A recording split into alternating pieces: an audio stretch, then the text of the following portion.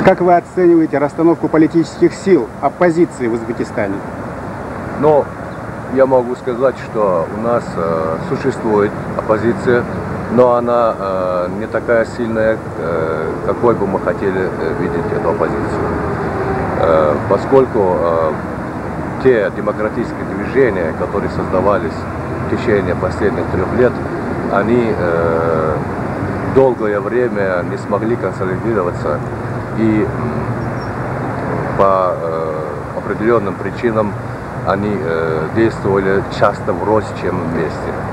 И это, конечно, было на руку властям и КПСС, которые здесь властвуют сегодня.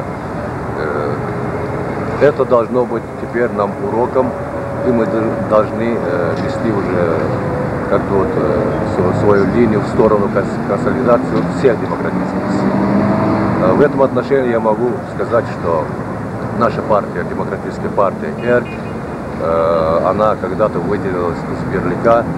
Теперь мы идем сознательно и мы хотим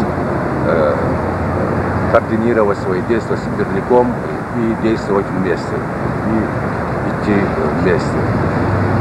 Я думаю, что это нам поможет перед грозящей силой уничтожить вообще демократическое раскол в Узбекистане. Вот, насколько мне известно, одним из узловых вопросов, которые послужили причиной раскола, был вопрос о сотрудничестве с партией, с КПСС. Как вы сейчас оцениваете вот этот пункт раскола? Ведь, насколько мне известно, Барлик, то есть те, кто остались в Барлике, они были против консолидации с партией. С коммунистами? Да, с коммунистами.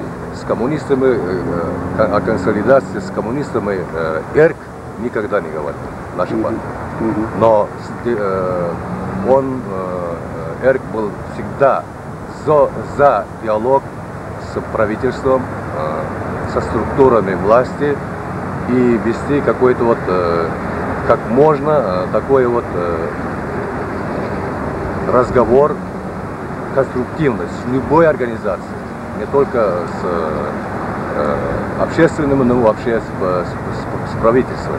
Мы были за это.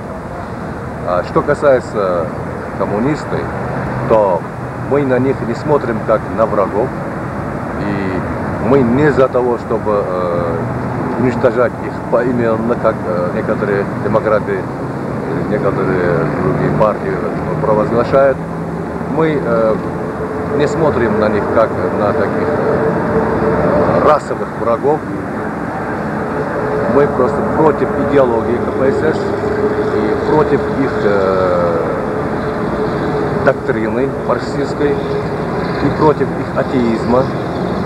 Но это вовсе не означает, что любой коммунист, который носит партбилет, это наш враг.